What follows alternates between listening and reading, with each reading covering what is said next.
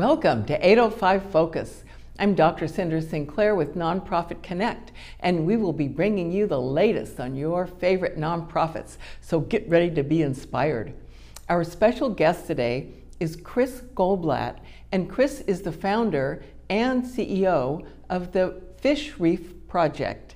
Welcome, Chris. It's wonderful to be here. Wonderful to see you again, Cynder. Oh gosh, I always love hearing about what you're up to. Not only is it an inspiring project and fascinating, but you're always changing it up, adding new things. And so tell us what's happening. Well, these are very exciting times for the Fish Reef Project. As you know, we've been around for 12 years as a homegrown Santa Barbara nonprofit. And we're sort of leading what you call the blue tech innovation, where we're creating technologies that restore and rebuild our local kelp forests. And our primary technology is called a sea cave, which is, you'll see in a moment in a video, it's a 1-ton marine concrete unit that is designed specifically chemically and the shape to recruit giant kelp so we can have our kelp forests back. So really the whole incentive for this, the whole reason that you started it is because the kelp was kind of going away. Right. I've grown up on the coast, and going back all the way to 1983 when we had this huge El Nino and giant waves. What they did is they scoured the seafloor in our area, and there used to be this beautiful underwater sort of river of rocks that came out every 100 or 200 years off the mountains, like we saw in 2017 with all those big boulders that came down. Yes, yes. But unfortunately, because humans have houses and roads and hedges, those boulders don't make it to the sea. And that's our reef material around here. There are some places with big natural reefs, like off of Hendry's Beach or Isla Vista, but mostly it's just flat mud that needs those rocks from the hills to create critical structure for kelp to grow and for fish to live. So mankind, humans, us, we are depriving the ocean of this critical habitat for the kelp seeds to settle and grow and become kelp forests, which are the heart of our entire marine ecosystem. It's our underwater redwood forest. It's the birthright of every Californian, and we just don't have it. And the Fish Reef Project is able to bring it back with sea caves, and it's a proven technology, Cynder. So did you think of this sea cave thing all by yourself? Well, we have an amazing team. I like to call them ocean badasses of women and men that are just very dedicated. They worked like me for 12 years, some of us 40 hours a week with very little or even no compensation, just out of love of the ocean. Yes, I guess you could say I am the inventor of the sea cave through the engineering process and all the intellectual properties and the patents and the trademarks that we have all over the world in that. But in the end of the day, it was a team collaboration where everybody who has spent so much time underwater and seen how the marine ecosystem works on our team, and also outside academics and folks like that, have all contributed to the end design that is just tremendously successful. How'd you think of it anyway? Well, I've been underwater since I was 8 years old, mostly chasing fish and lobster around for dinner. You spend enough time underwater staring at structure, rocks and things like that, and you really gain an understanding of what shape they need to be, how deep they need to be, and what their orientation underwater needs to be and their chemistry in order to have a maximum, what you call recruitment of marine life, so the most things settle on it and grow. So it was really a compilation of just spending 40 years underwater and just learning about the marine ecosystem through observation. Wow, that is brilliant. And so this is a little one. I know they're really giant, right? But yes, this is exactly a little version of that. That's a baby sea cave. You can put that in your fish tank, and your home fish will love it. Yeah, and the kelp settles and grows because it kind of likes flat surfaces. So the top of it is flat. So the kelp can settle and grow and make a big, what's called a holdfast, which is kind of the base of it that grabs onto it. And that can get big and strong, and it can withstand all kinds of storm conditions and live its full life. So then you manufacture these, and they're giant. Tell me how big they are. They weigh about 2,400 pounds. They're 6 feet by 4 feet by 3 feet tall. And they've been placed so far over the past 2 years since we introduced them at the Maritime Museum 3 years ago in 4 different locations, both in Mexico and South Carolina, and they've withstood Class 4 hurricane direct hits, 30-year storm event, direct hits, and they haven't disappeared in the sand, they haven't moved, they're very, very stable. And the chemistry of the concrete's important. If you put regular concrete in the ocean, not much will happen, it's too acidic. But we have a proprietary formula of concrete that matches the pH of seawater. So that way, sensitive creatures like soft corals and giant kelp, as you'll see in the video we're about to watch, settle and grow, and they're chemically attracted to it. They have an affinity towards it.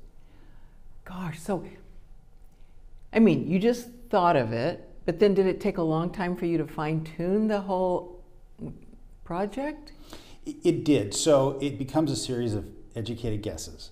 So when you're a burgeoning nonprofit like the Fish Reef Project, you have limited resources, and when you're doing something for the first time, the learning curve can be very steep. Yeah. So we worked with really good engineers, and we took our best shot. And what we did is we came up with this amazing, it's basically a precast concrete system where you can fill the molds up, and you can make one of these in about 2 minutes. And whereas other types of similar structures around the world can take hours or days to make. So you can make these in large enough scale to where you can restore large amounts of kelp. And you're not stuck with a limited scale. It can be scaled. That's a very important thing. And then they last for hundreds of years once they're underwater. Gosh, okay, so I'm eager to see this video that you're going to show us in just a minute or so. And so while they're getting that video ready, let me ask you, how many of these sea caves have you put out there so far in this 12 years? So we built the first dozen or so right here in Santa Barbara, and then those went in various places around the country by truck. And then to move things along quickly, we've opened a yard in Ensenada, Mexico, where we currently have 200 sea caves in inventory that we've built over the past few months, which is quite a large amount. It's a good first start. Yeah. There will be thousands, but right now there's 200. And of those, we've deployed about 50 throughout Mexico and South Carolina. And the oldest ones in Mexico, which is the exact same ecosystem as Santa Barbara. That's important to mention, that the area they're in Baja, has year-round giant kelp. And the same lobster we have, the same abalone that we have, the same calico bass, it's the same ecosystem. So if people want proof positive, all they have to do is watch the video, and they can see that in the same ecosystem, it's extremely effective. That's great. So I know that they're getting the video ready right now, and so we're going to see it pretty soon. I think it's about 5 minutes long. And so how long have you been working down in Mexico then? We've been down there for about a year. Oh, okay, so it's pretty new. Yeah. So, we have projects in various parts of the world. So Santa Barbara's our home. That's where we want to bring back the kelp, right? That's where we're all from. But we take great pride in our work in Mexico because it's the same ecosystem and you can prove the kelp growth. And we've been down there for about a year. We have a great team for Fish Reef Project Mexico. We also work in very far away places like Papua New Guinea, which is an island chain above Australia. It's in the Coral Sea, and it's doing amazing things with bringing back the biodiversity in the coral. And it's a great check on climate change because the reefs can what you call sequester or remove carbon dioxide directly from the ocean. And this is called blue carbon.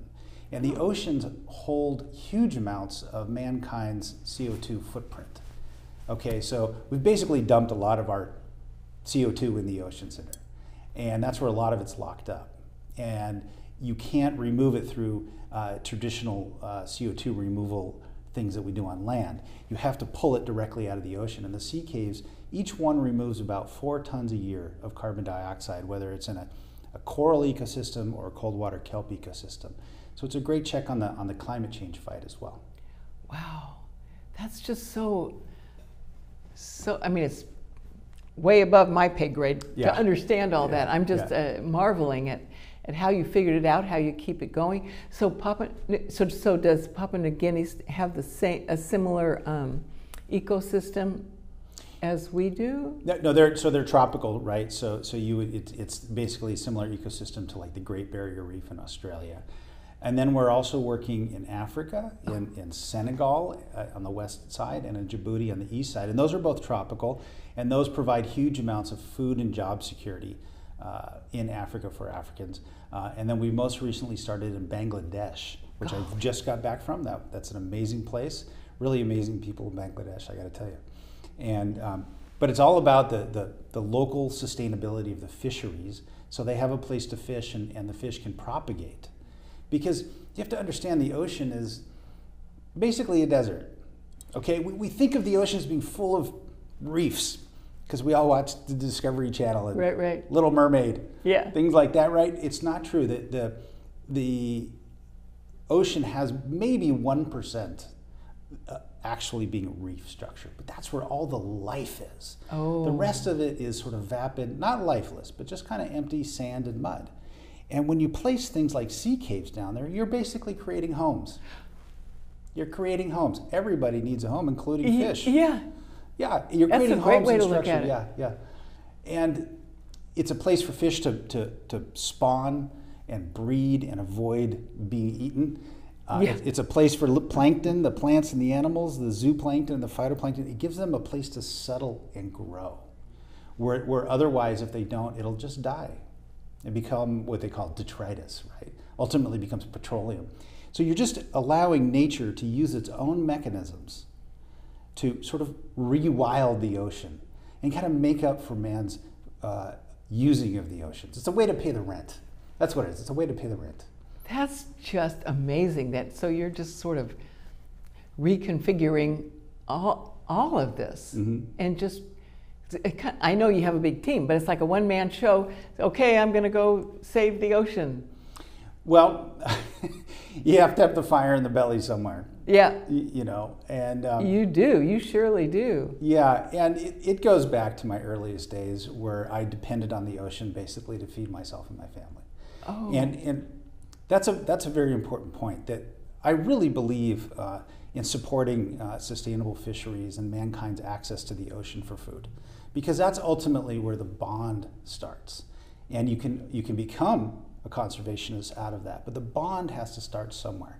And so this project, the people that are involved in it, you know, like I say, our team that are a bunch of ocean badasses, it gives their life great meaning and depth. Yeah. And our donors will enjoy that meaning and depth and that significance and purpose, because although it starts with just money, you're talking about creating a legacy that lasts for 500 years and creates marine life for 500 years, which is the highest form of good I personally can conceive of. You know, and that's why I started it 12 years ago, because I was involved in a great tragedy at sea where I sunk at sea. I was out with 4 friends and we got T-boned by a barge in the middle of the night. Oh gosh! Yeah, off of San Diego, and it sunk us dead. Oh! It broke a 50-foot boat in half like a toothpick. And so, you know, I was out there treading water all night. You know, in my boxer shorts, bleeding. Oh gosh! And sure that was the end. Yeah. Yeah, sure that was the end. And when you're in a situation like that, you tend to make a lot of deals. Yeah. Yeah. You tend to make a lot of deals. So that was the deal that I made, was that if we could survive that I would do something like this. Gosh. Yeah. Well, you're definitely delivering on that deal. You got to keep the promises. And what about the other people on the boat? Did they all survive too, or? That was the great miracle of it. Oh. I was able to get finally to the escape pod, and it explodes, this big eruption, and that was kind of a beacon, and somehow we all managed not to get, you know, rubbed out in the original collision, and we made it into the escape pod, and we floated all the way down into Mexico, where the next day the U.S. Border Patrol found us down there off of Tijuana, and we survived. Gosh, and so, what a story! Yeah, and so that was the original fire in the belly. Yeah. Wow, that's a big fire, and you're stoking it all the time. Exactly. Gosh, so all right, and so I heard you say South Carolina too, right? And now I understand you have a special project in Goleta. We do. Okay, so yeah, South Carolina was a huge success. The state deployed those. The government did that. Sent some beautiful videos, which I showed last time. I believe we have another video coming up here, and in Goleta. So we have been working on the permit process in one way or another for 12 years. And we're very proud to say that the California State Lands Commission, they're the ones that kind of rent the seafloor out to 3 miles. They control all the public lands, including the seafloor. They have issued us a permit to deploy a small pilot project of just 16 sea caves with a footprint that's just 60 feet by 60 feet, very small. It's on an empty piece of sand and 40 feet of water in Goleta Bay. And so they have issued that permit. Coastal Commission's given the thumbs up. It's the really watershed. It's the first time in California history something like this has been permitted, but there's been so much support from folks at UCSB, from the government, from our fellow NGOs, from the fishing community especially. Stacks of letters of support. Everybody wants to see this go in because everybody wants their kelp forest back. We're in the final stages of what you call final consultation with the California Department of Fish and Wildlife and the northern band of Chumash Indians. They asked for further consultation. So once those conversations reach a positive outcome, we'll be good to deploy the 16 sea caves, load them right here in Santa Barbara Harbor and put them in the water. And we're going to have, the county has agreed to fund the monitoring, and the Santa Barbara County Department of Fish and Wildlife Commission has funded the construction and deployment. So we'll have amazing underwater footage, even time-lapse footage, all this stuff to share on your show. Golly. Yeah. So now, Fish Reef Project is a 501c3 nonprofit, so people can make a tax-deductible financial donation, right? Yeah, they can. They can either go on the website and type it in there. Larger donations can come in by mail, or I'd be happy to take in-person meetings and explain the meeting, the project further with individuals. So if somebody's interested in finding out more, maybe they want to invest more than just a donation, and so they can go on the website, get your contact information, and you'll go and meet with them, or probably show them anything that they want to look at. And they could really make a sizable donation. Yes. Once we get past what you call the pilot phase, okay, this first test, then there will be a multi-acre restoration project in there, and that's going to have to go through full environmental review and a number of other things that would be quite costly, and then the construction and the deployment. It's a big, heavy-duty offshore marine engineering project, and it will cost in the multitudes of millions of dollars to do that. Golly. So we do need heavy hitters that have come in. We've had some wonderful donors. Santa Barbara Foundation has supported us. Wonderful individuals like Albert Oaten was an individual that really made a lot of this possible. Decker Brands, folks like that have come in. And so we hope that individuals will step up and say, I'd really like to make my money do something that I can see. My kids can go out and swim around and say that's what we did. That's our family legacy, and we can do that for you. Gosh, that is a beautiful vision. Chris, what you're doing is just amazing, and we are all so grateful. And I hope that a lot more people find out about what you're doing and choose to financially support it. And so thank you for all you're doing and for coming on the show and telling us about it. Yeah, well, thank you. It's been a privilege to come on your show a number of times, and Nonprofit Connect has just been such a wonderful way to reach our local community here in Santa Barbara, Montecito, Goleta. So thank you very much for your contribution, Cynder. And thanks for joining us on 805 Focus, and we'll see you next time. So here we are in Baja, Mexico, deploying a number of sea caves in an area that is known for rich kelp growth, much like Goleta Bay in that area. And this is 7 months after. Just 7 months, we have a fully grown start to a macrocystis giant kelp forest. This is in 49 feet of water on regular hard-packed sand seabed. As you can see, there's... Oh, I can see it right underneath all that kelp. Yeah. And it's so encrusted, you can barely tell it's a sea cave, right? Yeah. And you can see the kelp goes all the way to the surface. Wow. And there's almost no surface left without some kind of algae growth or kelp growth on it. I mean, it really shows that the shape was just the right bet, that the shape was perfect to recruit the kelp. You can see it's growing all over the feet, the vertical sides, on the top, all over it. Those are happy fish. Yeah, those are female sheephead, which are hermaphrodites. They eventually turn into big bull male sheephead. You'll see in a moment what one of those looks like.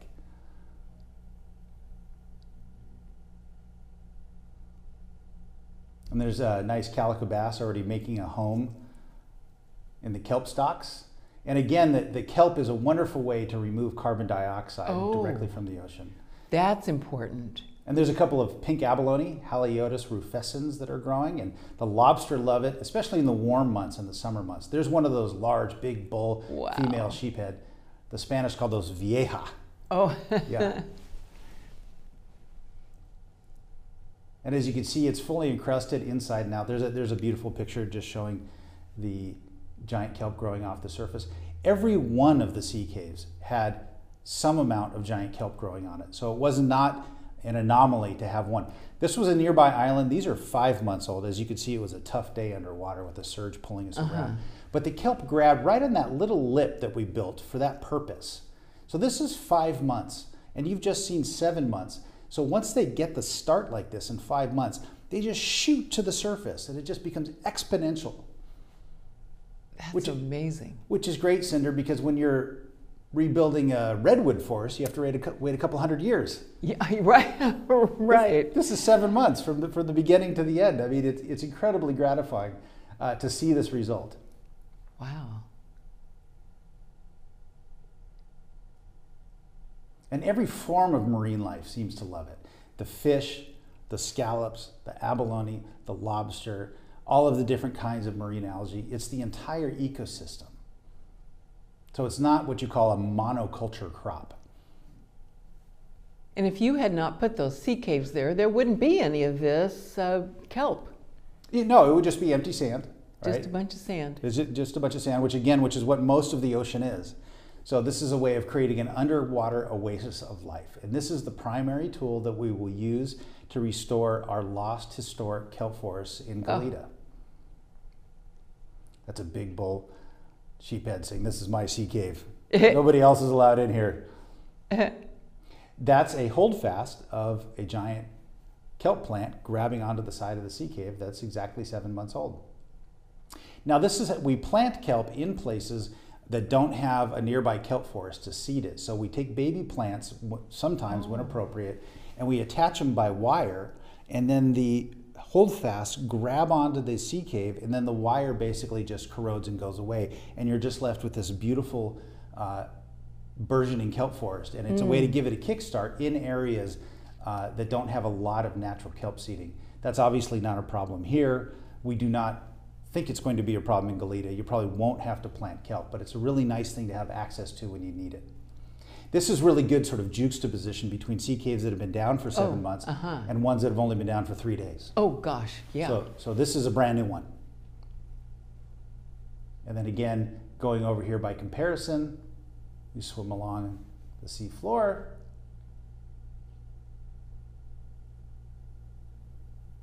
And it's just kind of a magic before and after comparison, right?